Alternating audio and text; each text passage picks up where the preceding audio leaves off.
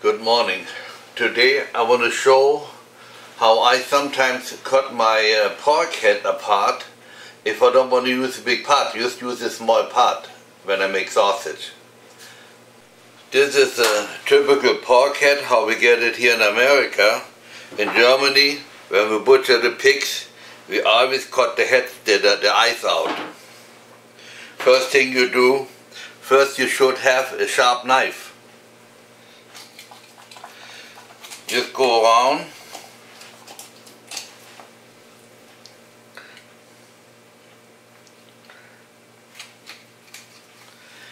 and cut a eye out.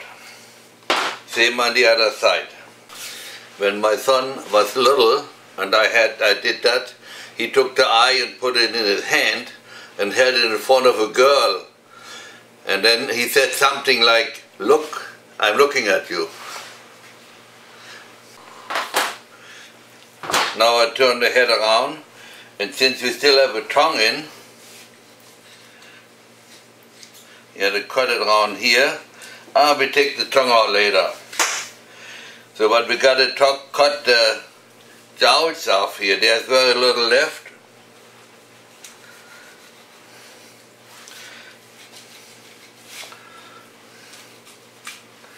I always cut them off.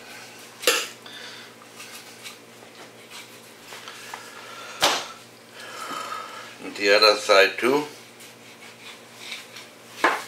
Most of the time there is more meat on here, but this is only part of the jowl.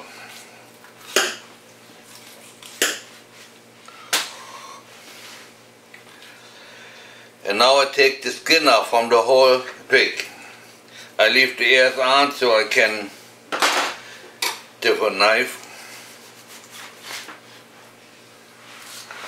Maybe I want to say something. You should have the knife that fits the job. I see sometimes when they cut some meat on Facebook or so, they have a long knife like that where you should have a boning knife.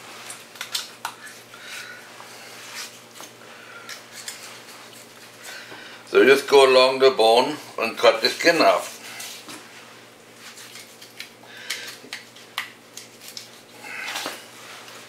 And here you want to go close to the bone, because the nose we throw away later on, uncooked.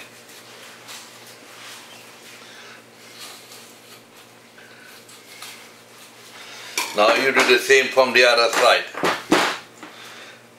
I got the other side almost done, so I put the camera back on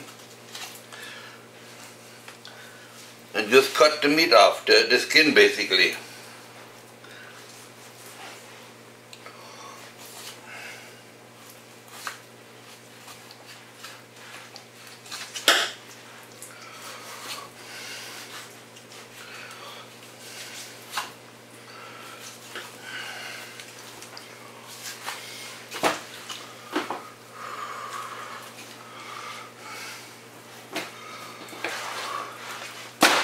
That's the whole skin from the head.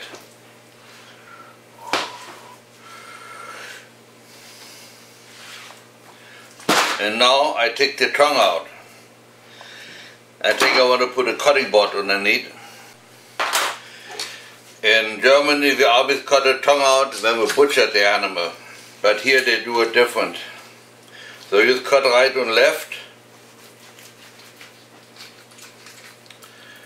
Cut around here, and you don't care if you cut a little bit in the tongue. It will be eaten anyhow, either way. There's always the front, a little more hard to get.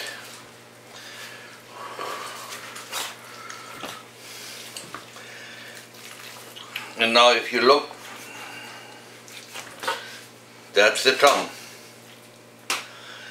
And as you see here, part of the skin is already pulled off.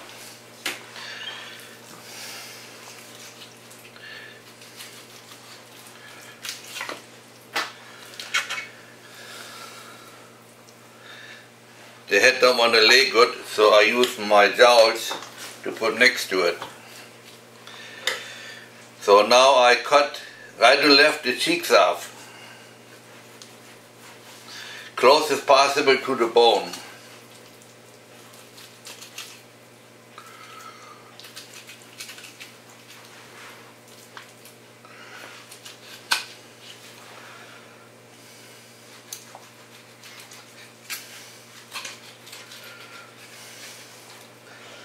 And then you gotta go put it deep in here, if you can. That's good already. Now I got both sides cut nicely down, and like I said, lowest you can go, or deepest you can go. One more time here, and you turn that thing around, and you pull on it.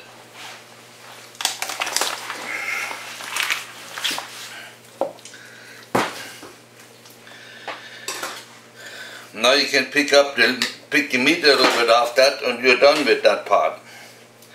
And then you can throw that away. Once I got this bone out, I take a hatchet and split this in half. In Europe you always split them in half and butcher them, but here a lot of times you don't do it. I don't think you have to know. Now I have them cut in half. Sometimes it goes better on the floor, but I didn't want to bend down. Now you see the brain in here. You can take that out. If you eat it, you can put it in water and water it out a little bit. If you're an outdoors man, you can use the brain for brain tanning. The old saying is, when you go deer hunting, a deer has enough brain to tan the hide. That's where it comes from. Some people eat it, I don't. And now I turn it around and cut the nose off here.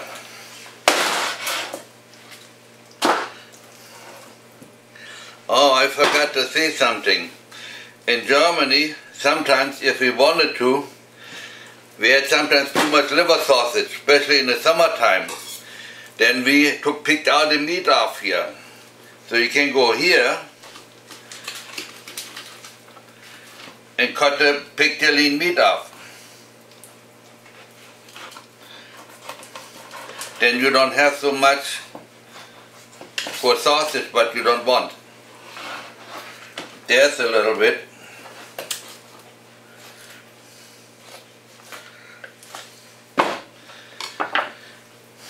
And now you cut it off.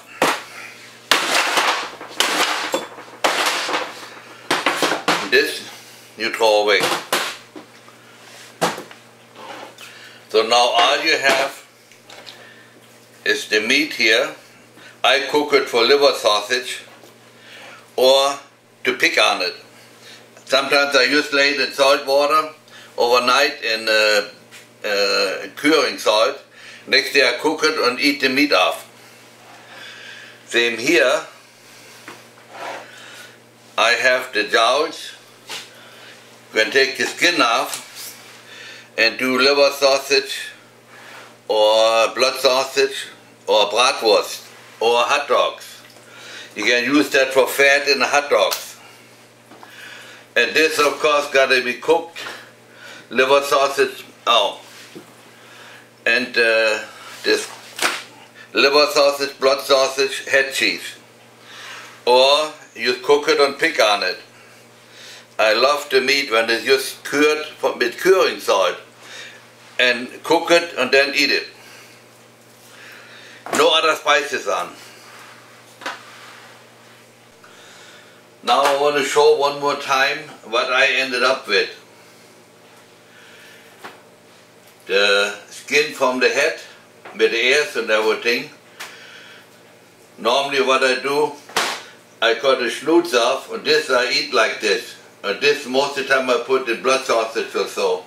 But sometimes I eat it too, but then when I cook it in 9% brine, and I cook it overnight and cook it and eat it. But the meat got to be real crispy yet, not soft cooked. Then we have the tongue. Could be eating like this, or blood sausage, liver sausage, whatever you want to do. Brain, if you want it. There we have the leftover bones that get thrown away. And if you look, the eyes are looking at you. And the head meat, liver sausage, blood sausage, or anything like it, Presskopf or head cheese, the jowls, liver sausage, blood sausage, or hot dogs. The fat for the hot dogs is very good. And also bratwurst, find the bratwurst. So that's all for today. I hope you do it sometimes, or you have to do it. Maybe you don't have to do it. Maybe I should show this quick. If I want to use this liver sausage, blood sausage, of course you got it, not liver sausage, blood sausage, hot dogs, or anything like that. You got to take the skin off. Just cut through it, and like you fillet it.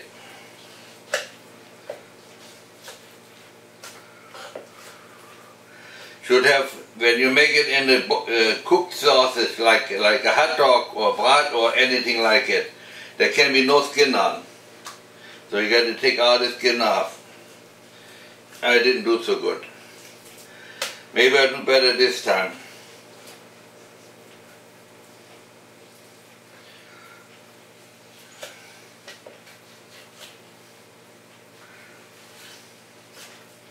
There we go. Like one piece. That's the other side. Now you have used the skin.